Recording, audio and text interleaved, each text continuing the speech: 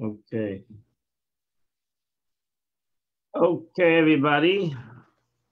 Good evening. Good evening. Evening, everybody. As we come to the week of Vayakel Pekudei, this is truly a beautiful sikh of the Rebbe.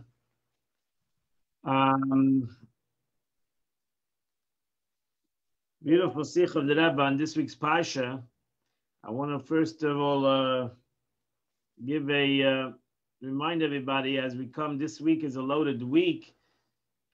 Shabbos we read the Pasha Vayakel Pekudei. We end the book of Shemais. The book of Exodus we end. Next week we start the book of Vayikra. The Shabbos is the Shabbos of Shabbos HaChodesh. It's the Shabbos before Rosh Chodesh Nisan, which is going to be on Sunday. And so it's important that if you want the book for the book of Vayikra, the Sichos of the Rebbe, the teachings of the Rebbe, and the portion which we're going to start next week, the portion of Vayikra, it's important that you call the office for the book. So you'll enjoy not only hearing the Sikha, but also be having the text so you can follow in the Sikha of the Rebbe. The Sikha of the Rebbe is one of the beautiful Sikhas of the Rebbe. The Rebbe takes a pasuk of the Pasha, and especially a Rashi in on this pasuk, and tells us something that we can all learn from the Pasha of the week, something that really is important, really beautiful concept that the Rebbe takes on the portion and really gives us all something to go away with. You know, it says, the Gemara says that before Mashiach comes, it's going to be a Dor Yosam, it's going to be a orphan generation. Always thought about what is the meaning to be an orphan generation, and I believe that one of the meanings of the Gemara that's going to be an orphan generation is that the Gemara wanted to tell us that in this generation is the obligation on all of us to become leaders. When you have an orphan generation, means a generation that doesn't per se have great leaders, and there are many leaders. Everybody can jump from leader to leader, but really the lesson of an orphan generation is that we all need to be leaders. We all need to learn how to be a leader and how to be somebody that stands out, as the Mishnah says, "Memakim she'ein ish," where there's nobody there. Ishtadal ish. Everybody's obligated to take responsibility and to be a leader in wherever level they are. I see there's some young kids over here to be a leader in their schools, to be a leader in their classes, or to be a leader in their communities. It's important to be a leader, and that's what the Rebbe wanted. The Lubavitch Rebbe wanted that we should all be leaders and take responsibility for other people, for other Jews, to be a leader in the community. So therefore, the lesson of today, the Rebbe is going to focus on something of the Nesiim of this week's portion, the Nesiim who were the leaders, the official leaders. As every tribe had its own leader, so there were 12 Nesiim. And this is important to know anyway, because starting on Sunday, we read the portion of the Nesiim. Every day we talk about the Chanukas HaNesiim, the dedication that the Nesiim did when the Beis Hamikdash was consecrated in a month and Rosh Chodesh Nisan. The Mishkan was ultimately dedicated on Rosh Chodesh Nisan, and every Nasi brought a sacrifice on Rosh Chodesh Nisan, each tribe. The Rebbe is going to teach us a Rashi. He's going to tell us something that the Rashi says about the Nesiim in connection to the Parsha and connection to the Chanukas HaNesiim, connection to the Chodesh Nisan, which Nesiim brought each a korban. So let's go on page 144 in the book that you have. Nesiim are leaders. Every tribe had a Nasi, had a leader of the tribe. So there were 12 Nesiim, there were 12 leaders of the 12 tribes. Okay, if you don't have the book, you can take a Chumash, and if you have the Rashi, that will be fine too. So we're going to go to text number 1, which is in Exodus chapter 36, verse 4 to number 7, and then we're going to go to chapter 35, 23 to 28. So here the pasuk says on page 4, if you have the book, page 144. Then all the wise men who were doing the work for the holy came, and each one from his work of what they had been doing. So the Torah says this was the first capital campaign where Moshe Rabbeinu went out on a capital campaign to build the Beis Hamikdash, the Mishkan, the new tabernacle. And it was a very successful campaign. The first very successful, I'm sorry, the last very successful. Because as you'll see, the Torah says that they brought a lot of money. They brought a lot of stuff. So Moshe Rabbeinu, they spoke to Moshe saying, the people are bringing very much. Stop bringing. More than enough for the labor of the articles that God had commanded them to do. They're bringing too much stuff. They're bringing too much. So Moshe commanded. And they announced in the camp saying, let no man or woman do any more work for the offering of the holy. Stop bringing. So the people stopped bringing. And the work was sufficient for them, for all the work to do and to leave over. Can you imagine that there was enough gold, silver, and everything that was needed? 13 or 15 different articles that were brought into the Beis Hamikdash. And the Torah says, in text number 2, page 145, we're going to chapter 35, verse 23. And every man who was found blue, purple, and crimson wool, linen, goat hair, ram skins, dyed red skins, or tchashim skins, brought them. Everyone who set aside an offering of silver or copper brought them an offering for God. Whoever had acacia wood, he had in his backyard acacia wood. We're talking about a very large acacia wood, because each plank was close to 10 amas. It was 10 amas, 15 feet or 18 feet tall. And all women, all wise-hearted women who knew how to spin with their hands, they knew how to spin the wool. They brought spun material, blue, purple, crimson wool. And all the women who heart uplifted them to wisdom to spun the goat's hair. And now we're going to the last of the two verses, and that's where the Rashi is on. And now the Torah says, "Vanisim." Now suddenly the Torah talks about the leaders. Vanisim, Aviu, and the princes brought Avnei Shoyam, the Shoam stones, and the filling stones for the ephod and for the choshen. They brought, the Siyim suddenly woke up. The leaders of the Jewish nation suddenly woke up, and they brought the Shoam stones, which were the two stones, onyx stones, was on the top of the shoulders of the Kohen Gadol. Which from those two stones came about the chains that held the breastplate of the Kohen Gadol, and there was 12 stones on the breastplate. So they brought these stones, and they brought the spices and the oil for the lighting, and for the anointing oil, and for the incense. So these were the things that the Nesiim brought, the Torah says. So there's a beautiful Rashi on that pasuk. In text number 3, if you have a Chumash and a Rashi, you can look at the Chumash and Rashi. Chapter 35, verse 27. So Rashi says as follows.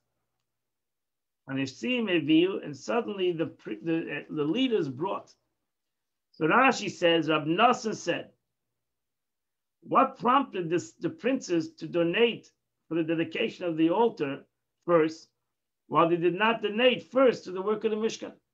Later on, as I said in the Chedesh Nisan, later on, when the Beis Hamikdash was dedicated, and the dedication of the altar was being dedicated by Aaron and his sons, the Nesiim brought right away a carbon. Each one brought a whole carbon. We mentioned every day, each one brought a whole sacrifice, and bulls and sheep. They brought a whole thing. So suddenly they woke up over there, and they brought right away all these sacrifices. Why over there did they bring it first? And over here, they brought everything last. So the Rab Nosson answers the Gemara. This is what the princess said. Let the community donate what they will donate. And whatever is missing will complete. So when it came to building the Mishkan, the Nesiim, the leaders, 12 leaders, said, listen, we're going to go out and make a collection. Moshe Rabbeinu gave us a job. Our job is to go and become collectors. We're going to go out. We're going to inspire the Jews to give money. And whatever is left, we'll fill it. What happened? There was nothing left. Everything was taken. So that's what happened. So the Rashi continues. Since the community completed everything, as it says, and the work was sufficient, the princess said, what are we to do? So they brought the Shoan stones. This week continues Rashi and says as follows. Therefore, they brought donations first for the dedication of the altar. That's why when it came to the Mizbeach, they decided to wake up and to do it first. In so much as they were lazy the first time. They did not immediately donate. The first time the Nesiim were lazy. The leaders of the Jewish people were lazy, Rashi says. They did not immediately donate. They waited, they said, let the Jews donate, and then they would donate. And because they were lazy, they learned the lesson not to be lazy. A letter is missing from their name. V'hanesiim is written instead of the Nesiim, the Yud there. The Torah takes away the Yud to tell us that the Nesiim were lazy. And in text number 4 is the Bamidbar. You have over there where it says that the Nesiim, what they brought. Every Nasi brought. And that's in Book of Numbers, chapter 7, verse number 10.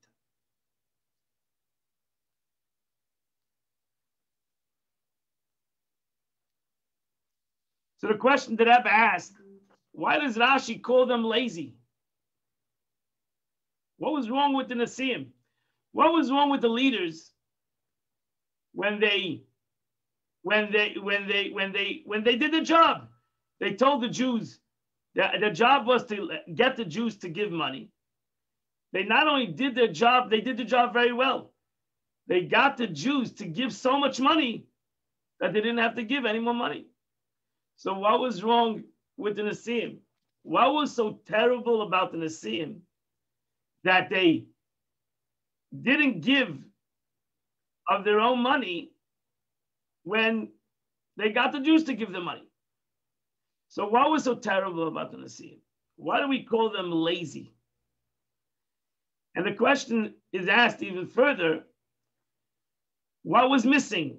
Was missing the onyx stones, the stones in the breastplate, and the oil. Why wasn't that missing? Did they have to make that? Did the Nesiim make those things to bring? What is the meaning of that? What happened to that? So the question that you must ask is, in a regular campaign today, You make a campaign, a fundraiser, right? So how does it work with a fundraiser? The big guys, you wait. What do? You wait. You have to have the big guys give the big money first. That's where he goes. You get the big guys to give the big money first, the big knackers, those who have capability to give big money first, and then the rest of the people fill in the rest. But it seems like, but in the Siyum, they said the opposite. Let the regular people give what they want to give, and we'll fill in the rest. What's so bad about that? What's so terrible about that? Is that the wrong way to do? Is that per se the wrong way to do things? And yeah, I think it is. I think it is the wrong way. I think it's the wrong way. What if there was nothing left at the end to contribute? There was nothing left. Baruch Hashem, they did such a phenomenal job that they got the Jewish people to give all the money. They did such a phenomenal job. Their job was to inspire the Jews to give money. They went out. They went on a capital campaign. They got the Jews to give money, and the Jews gave more money than was needed. They did a phenomenal job. They did more than their job. So what was so terrible? The money was there. Everything was available. So what was so terrible about them? We're calling them lazy. We're not calling them that they were not lazy. They went out every day. They were out there collecting money. And they did a phenomenal job. We're calling them lazy. Rashi calls them lazy that they didn't give money towards the Beis Hamikdash, towards their own money. They didn't need their own money. The money was there. Everything was there. Money was there. Everything was there. What's so terrible? Why would Rashi call them lazy and say, you know what? You should have given first. What would be the difference if they gave first or second? The money was there. It was not only enough money, there was more than enough money. So the Rebbe is bothered about that concept. The Rebbe is bothered. What was the Nesiim? What was the fault of the Nesiim? What was so terrible? I can understand if, you know what, they said, you know what, others should give, we're not going to give. They didn't say that. They says others will give and we'll give. We won't give right now. We'll give at the end. Not that they said they're not going to give. They said the opposite. Let them go on a campaign. If they collect $100,000, need $1 million, I'll give $900,000. So what's so terrible about that? Ultimately, at the end, you're going to have the exact same amount of money. We have to find something that there was something wrong in the Nesiim's attitude, which is really a lesson to all of us. What is the meaning of giving? What is the meaning of being there when you're supposed to give? Yeah. Well, Rabbi Booker, maybe the issue was that not the money per se, that they had a low opinion of the rest of the Jews, thinking that they wouldn't give enough, and therefore there would be a shortfall. Okay, but at least, but they would be there to back up. Yeah, they would be there self to back up. They weren't gonna let the Mishkan not be built. Yeah, but why would they think that? Why would they think that the rest of the Jews would not give enough money without them? They didn't know. They didn't realize that they're going to be such an inspiration in their job. Well, they assumed. Right? Even Moshe Rabbeinu was shocked. He said it was enough. It was a negative sort of assumption on their part, wouldn't you say? Okay, you're right, but not that. But the question is, were they lazy? They went out there every day, doing their job, collecting money. That was the job Moshe Rabbeinu gave them. You have to go there. Maybe they made an announcement, and everybody just came anyway. They didn't, spread by word of mouth. Who says that they went out and collected money every day? No, it says they would. That was their job. The Moshe Rabbeinu called in to see him in. He said, "This is what the Eibishter wants: go out and collect the money." Mm. So they went out and collected the money. Now, the truth is, it didn't take him that long to collect the money. You're 100% right on that point. It didn't take him that long to collect the money. Because we know that Moshe Rabbeinu came down the mountain on Yom Kippur. He told the Jews on the 11th of Tishrei to build the Beis HaMikdash, to start collecting money. They were finished the whole job, collecting money, building the Mishkan on the 25th day of Kislev. So that means it took them 2 months to do the whole job. They were really excited, and this is an important part of the Sikha. They were really excited to build this Mishkan. That they collected the money, they did all the job. This was a big building to build. This was extremely delicate, very complicated thing to build. If you learn the chitas, it's not so simple to build this Mishkan. Some of the things were built out of one piece of gold, hammered out of menorah. This was not an easy thing to build. But the Jewish people did it in 2.5 months. They knocked it out. They even surprised God. That God said, you know what? The Mishkan is finished at 25th day of Kislev. I don't want you to dedicate it till the Chodesh Nisan. That means that they finished it on the 25th day of Kislev. They didn't put it together until the Chodesh Nisan. Tevis, Shvat, Adar, 3 months. So it was so fast. The Jews were so excited in the building of this Mishkan that they collected the money fast, not only the money, all the 15 parts, and they built it extremely fast. That they finished it the 25th day of Nisan, of Adar, 25th day of Kislev. That's 2 months later, 2.5 months later. And the Eibush had to come up with Hanukkah to say, okay, there'll be another time that the 25th day of Kislev will be the dedication of the temple, which later with the Chashmonayim. So it was extremely fast, extremely impressive the way they built this Mishkan and the way they put it together ASAP. But it was through the dedication of Moshe Rabbeinu and these Nesiim and Betzalel, etc., who actually this was accomplished. The truth is that Rebbe says the Nesiim learned something from even Moshe Rabbeinu. And let's look what the Nesiim learned from Moshe Rabbeinu, because we don't see Moshe Rabbeinu had any arguments with the Nesiim. It's Amar Abnasan, it's a Gemara later. They learned something from Moshe Rabbeinu. And what did they learn from Moshe Rabbeinu? So let's look at the Rebbe brings down another Rashi on Moshe Rabbeinu, which is a very interesting Rashi. So we're going to go to text 5, which is in Exodus. We're going to go back to Exodus, chapter 19, verse 10. And the Rebbe brings down this Matan Torah, the story of the giving of the Torah. And it says in page 150 in your book, if you have the book, God says to Moshe to go to the people, and tell them to sanctify themselves today and tomorrow. They should go and wash their clothes, go to the mikveh.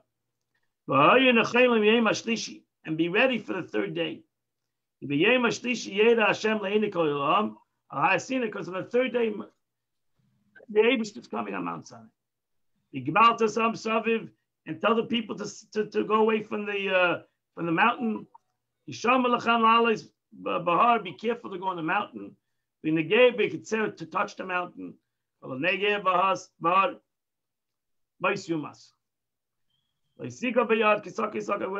I'm going to go to the last verse. Moshe Rabbeinu came down the mountain to the people. He told them right away to go and sanctify themselves. Wash your clothes. Look what Rashi says. Rashi, on the verse, the last verse, verse 14, it says, Moshe Rabbeinu came down the mountain to the people. Rashi says, Melamed, this teaches us, Moshe Rabbeinu came down the mountain. He right away went to the people. He didn't go to his own affairs. He went straight to the people. From the mountain to the people. Moshe Rabbeinu didn't do nothing. He had a mission. The mission was to get the Jews ready for Matan Torah. He went straight from the mountain to the people and straight back to the mountain. That's the Rashi. You got that? That's the Rashi. Comes the Rebbe, and the Rebbe says as follows. Look on text number 6, page 151. If you don't have it, listen to the words of the Rebbe. Seemingly, we can ask, what is so exceptional about the fact that Moshe did not take care of his own needs before carrying out God's given mission to the Jewish people? What's the chiddush? What is Rashi telling us? Moshe Rabbeinu didn't go shopping. He didn't go home to his wife and have a dinner together. He was up in the mountain. So now he comes down. He didn't go. What does it mean Moshe Rabbeinu didn't go to his own needs? The Rebbe says, no, Rashi wants to tell us a deeper thing. Rashi wants to tell us, the answer is, not taking care of his own needs is not to go shopping. It means not only that he didn't take care of his personal material needs, but they didn't take care of the needs of his own spiritual needs. Moshe Rabbeinu didn't take care of his own spiritual needs. Just like the Jewish people needed to prepare themselves for Matan Torah, why didn't Moshe Rabbeinu need to prepare himself for Matan Torah? Why didn't Moshe Rabbeinu prepare himself for the giving of the Torah? If the Jewish people needed to prepare themselves for this unbelievable revelation, why didn't Moshe Rabbeinu need to prepare himself for this unbelievable revelation?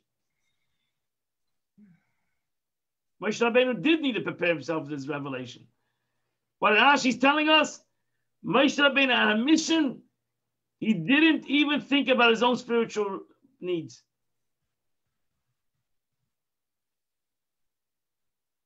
He didn't think about his own preparation. He only thought about the mission. God asked him to prepare the Jews. He was out to prepare the Jews. It was irrelevant to him, his own personal spiritual gains. It was irrelevant to his own personal spiritual needs. That's what Rashi wants to tell us. His spiritual preparation for receiving Torah included, and specifically rendering himself fit to receive the Torah, that was not important to him. So the Nesiim said, wow, Moshe Rabbeinu taught them what means to be a Nasi. What means to be a Nasi? Forget about yourself. You want to be a leader? You got to forget about yourself.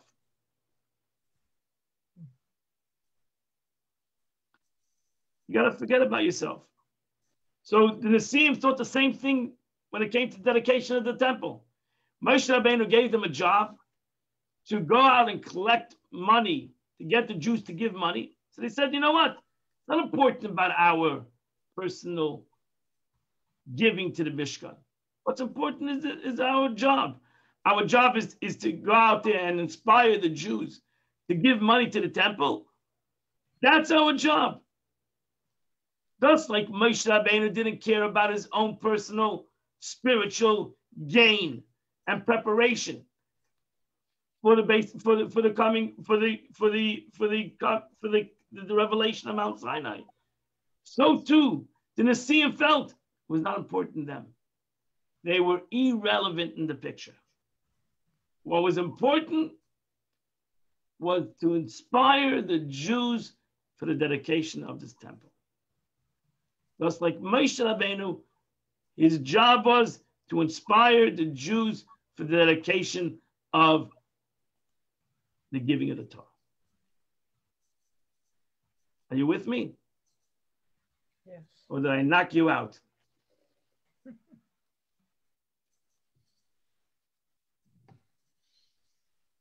So that's amazing. So that's what means to be leadership.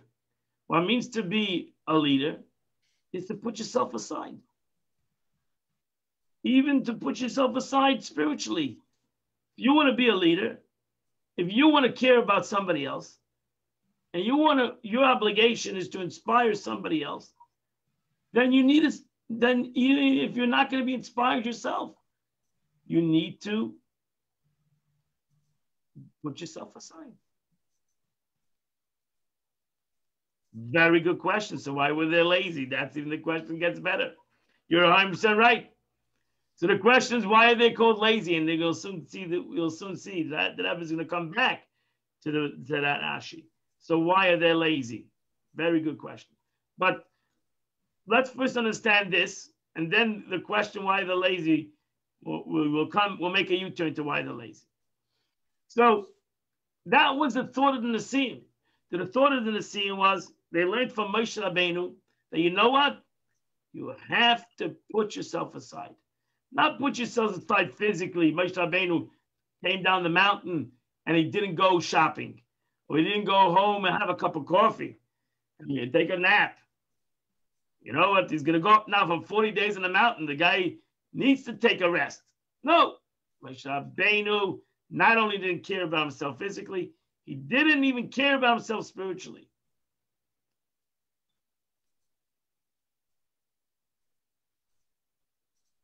So that's what the Rebbe says, number 7. The Rebbe says, explaining this, the prince's first concern was to get the community to donate as much as they could. That was their agenda. They were out to inspire Jews. That was their job as leaders. To go out there, inspire the Jews to give. Only then did they start thinking about their own contribution to the Mishkan. And at that which point, they brought the Shrayim son. Therefore, by the time they thought about their own relationship to the Mishkan, it was all done.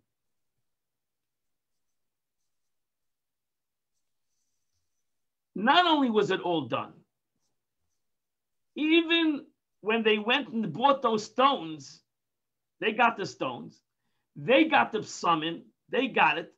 But even when they got it, they didn't get it with their own money because all the money was there already. So when they went and they acquired these onyx stones, which the Jews didn't have, they had to go out. As the Medrash says, they had to get a lot of things from other places. They had to go buy it. Simply go buy it. They had to leave the camp and go to a whatever neighboring place near there and acquire this stuff.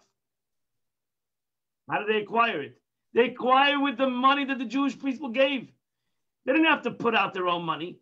That's all they did was buy the stuff. They acquired these onyx stones. They went and got the stones for the breastplate. They went and got the oil for the incense and the summon. The money was all there. And that's why in text 8 it says, the Torah tells us that all the raw material necessary for the Mishkan construction was donated. None of them had to purchase with contribution funds. That's it. Everything was, all the money was given. And that's why the Rebbe says in text number 9a, when we say the community completed everything and the work was sufficient, we mean this, even for the items from the 13 special materials that they did not have on hand, the Jewish people met the need by donating lots of silver, lots of gold, including the amount necessary to purchase the Shalom stones and the filling stones. Everything was there. That's all the Nesiim needed to do is buy it. Go out and buy it. The Jewish people didn't bring it. They didn't have any Shalom stones for whatever reason. They didn't have any onyx stones, the stones in the breastplate. The Nesiim took money that was there already. And they went and bought it, and they brought these stones. It was all there for them.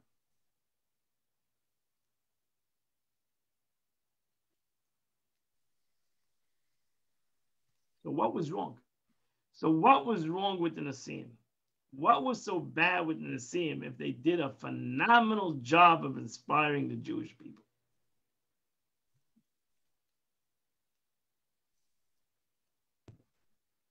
Rabbi, Yes. maybe they were supposed to be an example for the people and they were not.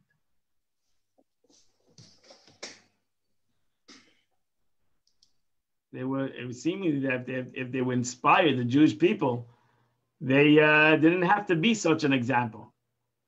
It was not the fault of their example. They were phenomenal. They were a great inspiration. They inspired the Jews for whatever reason. So they did their job. They did their job. Something was still missing with them. They felt bad. Not the Jewish people made them feel bad. They felt bad. That's what Rashi said. Rashi said they felt bad. What did they feel bad about? They did their job.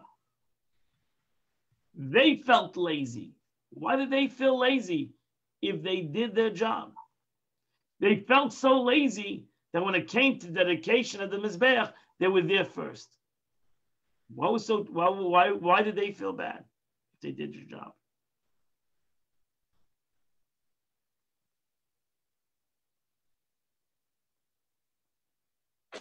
Our Nasim, is that the same thing as a Nazir? No. Nasim is leader. Nasim is a tribe? Nasim is the head of the tribe. Oh. So let's look at the Rebbe 9b. We're coming to the Rebbe's answer to this question. The princes felt, the Rebbe says as follows, page number 154. The princes felt their part in donating to the Mishkan didn't equal up to everyone else. When everyone else donated their materials, they were really meeting the need of the Mishkan. But when the princes donated, there was no really such need because already there was enough money in the coffers to purchase a showroom. So princes felt that their dedication to the Beis Hamikdash, even though they did a great job, was not as the dedication of the rest of the Jews. There was something lacking in their dedication. The rest of the Jews actually were part of the Mishkan, and they were not. They were actually not part of this Mishkan as the rest of the Jews. They were part of the inspiration to collect it, but they were not part of the actual Mishkan. And that was their sadness. So even though they got money, they bought this stuff, they brought the Avnei Shoyim, but they brought it with money that was there already. So they basically felt that these 12 guys felt that there was something lacking in the Mishkan, in the actual building of this Mishkan. They were not part of the building of this Mishkan. They were part of the inspiration to build the Mishkan, but they had no part in the actual building of the Mishkan. So what's wrong with that? What's wrong with that? We don't need you, Baruch Hashem. You're not needed. So what are you sad about something where you're not needed? It emerges their role was simply to bring actual stones taken away. They needed to go out to buy them. That's all they accomplished. That's what they felt to accomplish. So really, the Rebbe is going to explain what was theirs. They felt bad. And nearly that's what the lesson is going to be to all of us. It's a very powerful lesson. It's going to be to us. What means to be there for somebody else, to be there for an agenda, to be there for a mission, and not to think later that you were not part of the mission. Even though you inspired the mission, but you're not part of the actual mission. And that was what the Nesiim felt. They were not part of the actual mission. And what does that mean? That they were not part of the actual mission of this Mishkan, of this tabernacle. And it affected them so much that they had a change of heart. It affected them so much that they had a change of heart. And when it came to the Mizbeach, they were there first.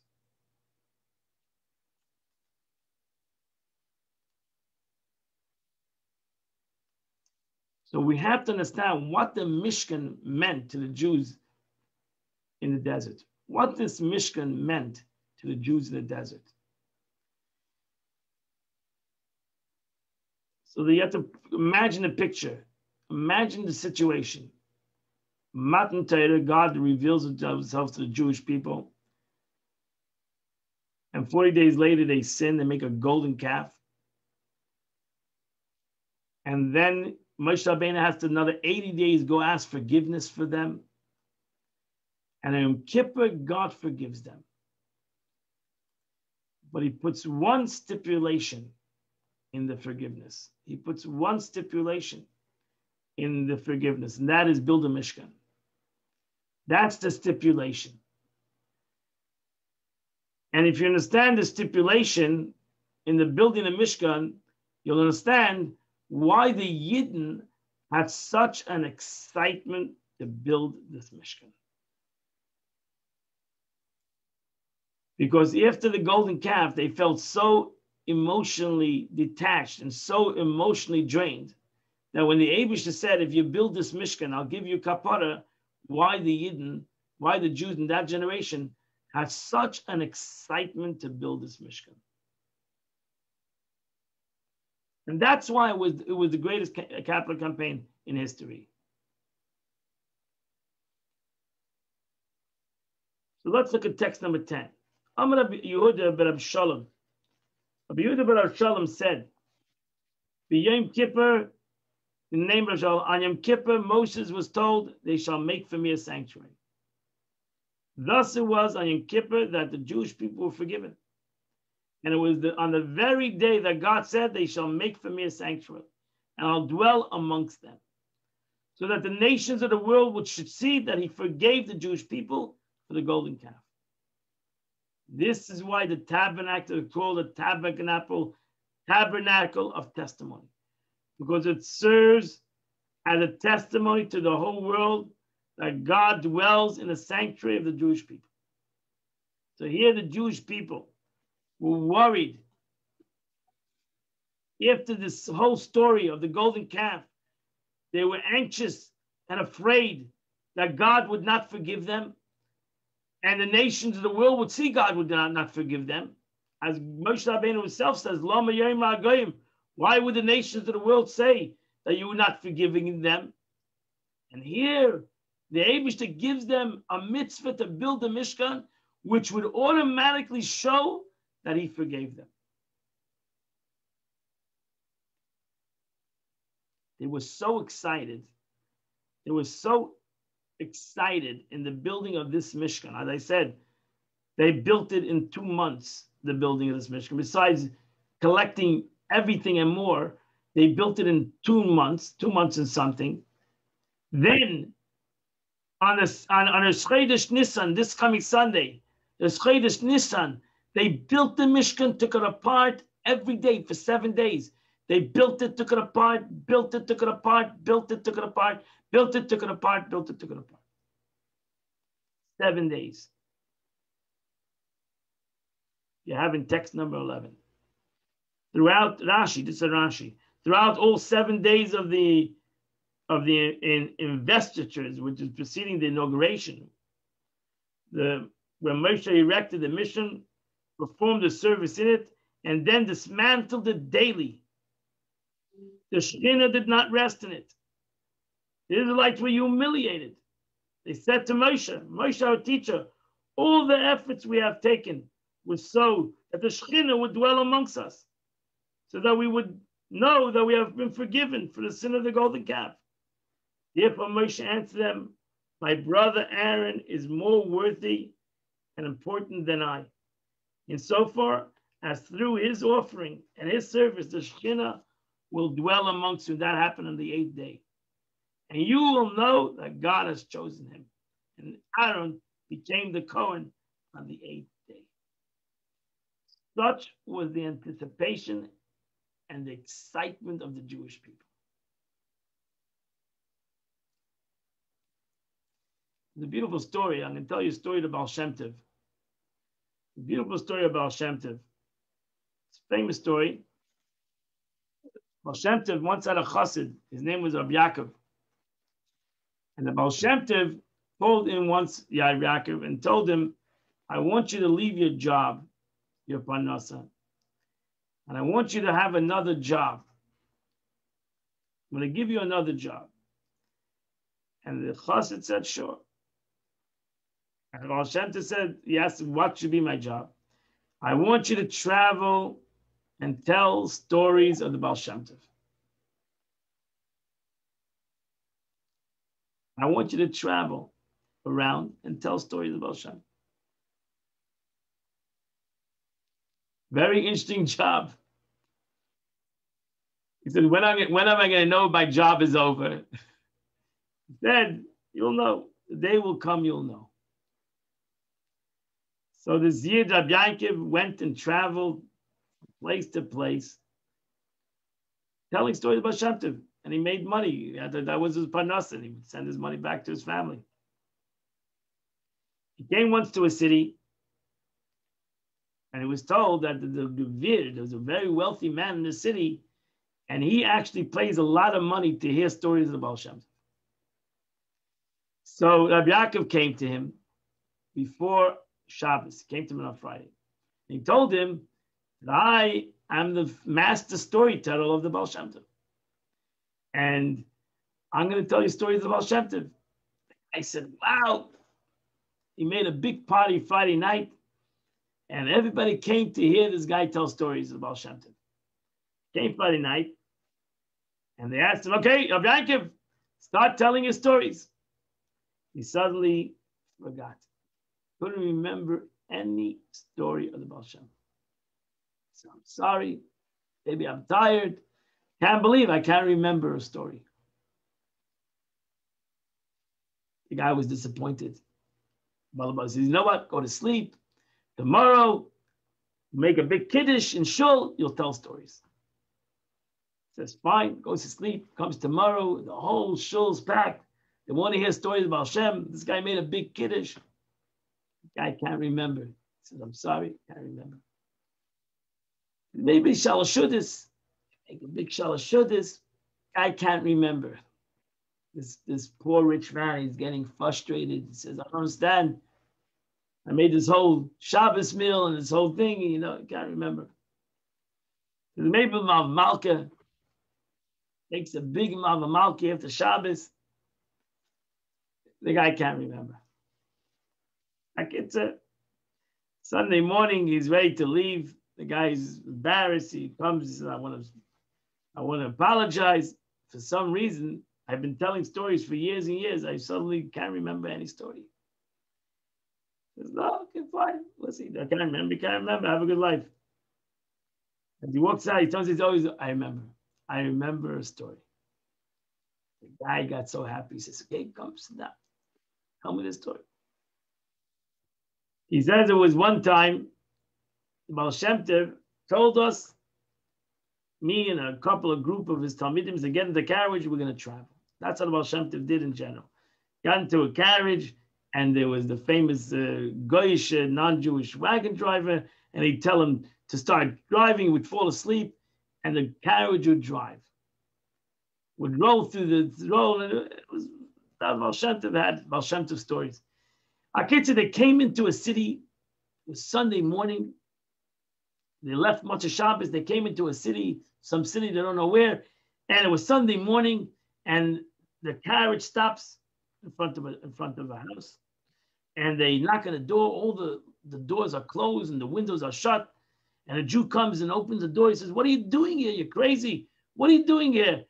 He says, what's the matter? The Baal Shem Tov's here. Come quick into the house. They come into the house. He locks the door. He says, what's the matter? Baal Shem Tov says, what's the matter? He says, oh, today the bishop, Steini Yisrael, this bishop, he's a hater of Jews. He's giving a very famous speech against Jews, and all Jews are Pasha petrified, and we're locked in the houses. Baal Shem Tov says, come, let's daven. He starts to daven. He says, let's eat breakfast. He's eating a lot of breakfast. He calls me over, Rabbi Yaakov says. He says to me, I want you to go to the church. I want you to walk up to the bishop. I want you to walk up to the bishop while he's talking and tell him that the Baal Shem Tov wants to speak to him.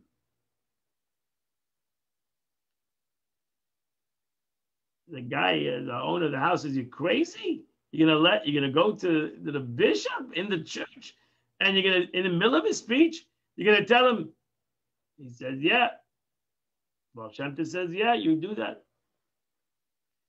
Rabbi Yaakov says, I go into the church back with goyim, they're all screaming. I walk up to the pulpit over there. I say, excuse me. The bishop turns around. I say, the Baal Shem Tov wants to talk to you. He looks at me. He says, tell the Baal Shem Tov I'll talk to him later. Goes back. Tells the Baal Shem Tov, the bishop said, I'll talk to you later. Baal Shem Tov said, no, go back. Tell him that the Baal Shem Tov said, you got to come now. I want to talk to you right now. Akitza Yaakov says, I went back to the church. I went in there. He was screaming his drasha, and everybody was screaming. And I went to him. I told him, my friend, I'm sorry, but the Baal Shem Tov wants to talk to you right now.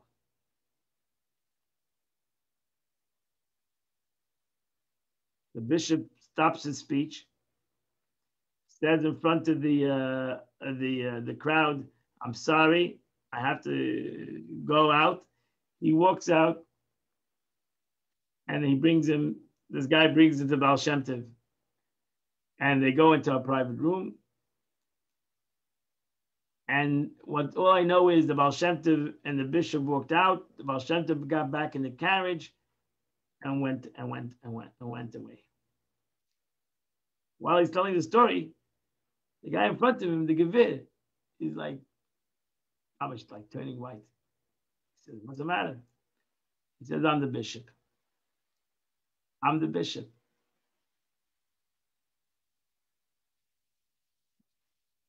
And I'm very happy that you told me this story.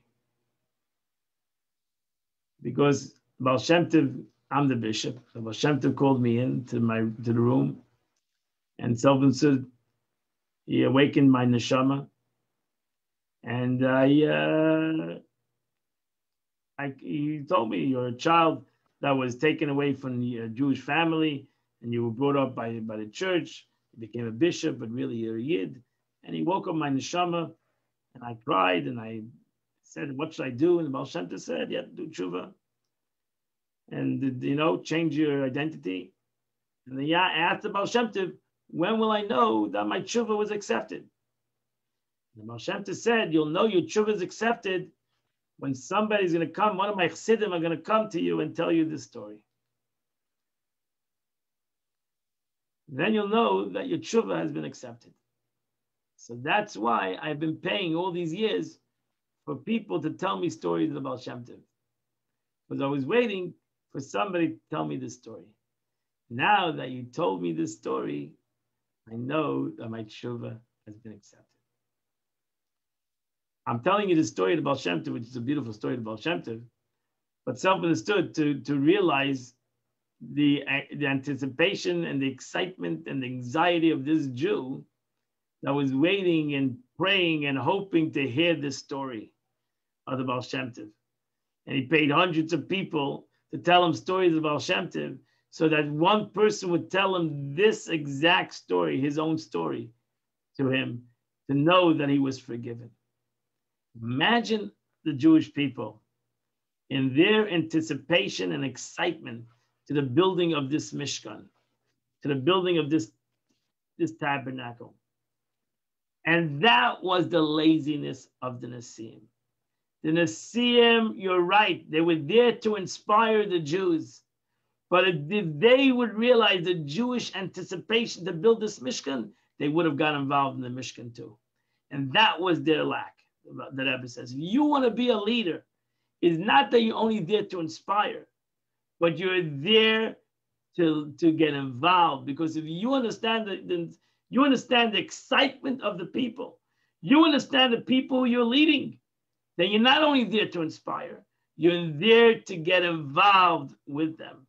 And that was why the Nasiim were lazy. They didn't realize the excitement of the Yidden. They just didn't realize how excited and how important to the Jews was the building of this Mishkan. that for them, it meant everything for them. For them, it meant that God forgave them. For them, it meant that God was part of their journey. For them, it meant that God was dwelling in their midst. And if they would have felt the people that they were leading, they wouldn't have been lazy. Not only would they inspire the Jews, they would have got involved with the Jews and given right then and there. They would have given as the Jews were given. Not because it was needed. That's not the point. Not because it was needed or not needed, because that's what the Jewish people needed at that time. And that was the laziness of the Jewish of the Nesiim. And therefore, the Nesiim, the second is that we came to the dedication of the altar, the Nesiim right away gave. Because the dedication of the altar was just as exciting as the building of the Mishkan. So the Rebbe says that is the lesson to each and every one of us. We're living in a Dur Yosem. We're living in an orphan time. Each and every one of us are not there to only inspire one another, but to get involved. Get involved. We're in a generation that each and every one of us needs to get involved. That's the greatest inspiration that you can give to another person, is by getting involved. Learn from the Nesiim, who they inspired people, they got the people to do everything, but they themselves, for whatever reason, didn't get involved. They were not there with the people. They didn't feel they were there with the people building the Mishkan, then they weren't. They learned from their mistakes, and we should learn from the Nesiim how to get.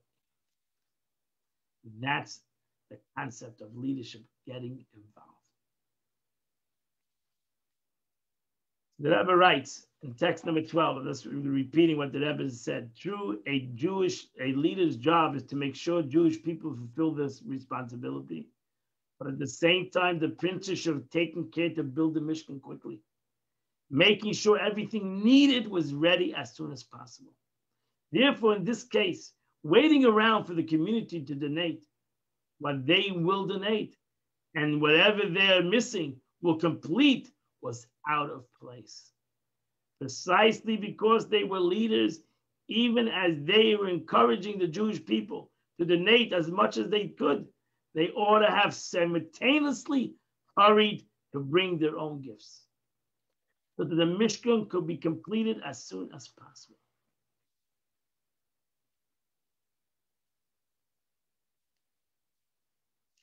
That is the lesson. The last text over here is a statement of the Rebbe. This was the Mittel Rebbe. The Mittel Rebbe once told the Chassid, look, and then we'll end with this. The Mittel Rebbe, text number 13, page 158. The Mittel Rebbe of Deber Lubavitch's second Chabad Rebbe embarked on a campaign to teach Chassidus throughout the world. To this end, he instructed all his Chassidim, when they would visit Lubavitch, to teach Chassidus publicly in every town they would pass on their way home. One of the Chassidim who would recite the Chassidus teaching noticed the positive effect his words had on his listeners, and he approached the Rebbe with a question. He had a good grasp of the material. He had a talent for teaching it to others in an impactful way. Thus, he was starting to feel proud, even somewhat egotistic about it. So he wanted to know, should he continue teaching? Didn't relate that the Mittel Rebbe answered him, even if you become like an onion, you should still teach Chassidus. Meaning, there's many meanings to this expression. Even if you smell like an onion is sharp, doesn't make a difference. You should do your job. Even if you taste like an onion, I mean, you throw it into a pot of thing and you give the taste of you give the sweet taste or whatever the taste you give to the food, you should continue to teach Chassidus. it's important to get involved. Whether you're receiving it, whether you're doing it out of humility, whether you're doing it out of egotistical reasons, it doesn't make a difference. It's what's important, what the people need. The people need, this generation needs everybody's involvement. The Rebbe wanted that every person should be a leader, whether he's going to be a leader through his humility, whether he's going to be a leader through his own, it's going to give him an ego ride. It's going to give him a little bit of an ego ride. Doesn't make a difference. You got to think of what the people need. Am Yisrael today needs leaders. Not leaders that stay on the sidelines, but leaders that get involved and put their time, their effort, their talent, their capabilities in anything that you could do to help Yiddishkeit and to help another Jew. Get involved. Learn from the Nasiim of this week's Parsha to get involved. Don't wait, and everything will be done without you. Because ultimately, if not for you, if you're not going to get involved, somebody else will get involved. Doesn't make a difference if it's going to bring you humility. It doesn't make a difference. It's going to bring you some ego. A tzibulus from the veteran of a chassidus, also chazan, that's in Yiddish. A onion should come from you, but you should do what is right. And that's the lesson that the Rebbe learns from this beautiful Rashi about the Nasiim. Let's all be leaders. Let's all not be ashamed later to say, I could have done it, I should have done it, I would have done it. Because it's going to be done anyway. Be part of it. Every one of us should be leaders, and every one of us should be part of it. God bless you all. Have a wonderful evening. This coming Thursday, we finish the JLI class, The Journey of the Soul, at 7:30. And I hope to see you Shabbos. Shabbos Chodesh, Shabbos Chazak. I hope you buy the new book for Vayikra, so you'll be able to follow in the next Sikh of the Rebbe next Tuesday night at 7:30 p.m. Have a beautiful day. My birthday is over already. It's already 26th day of others, so my birthday is over. We will be blessed to have a happy and healthy year, a wonderful year, a happy year. I bless you all. I didn't have a mitzvah yet, so it's still my birthday. I bless you all. Happy and wonderful. Good health and happiness and joy in your life. God bless you all. I hope you enjoyed the Sikh of the Rebbe. Yeah. And you learned something today on the portion. Have a wonderful night. We have a job to do. Thank you, Rabbi. Get to work, Ken. Get to work. Have a wonderful birthday and a great. It's great to see you. Where's your beautiful wife? I don't see. She was just here. Oh, she was? Yeah. God bless you. It's great to see you. You look younger. You. You look younger. What happened over the last year? You got younger on me. I'm getting older. You're getting younger. I wish. You're looking great. Good. God bless you. Great to see you. God bless you.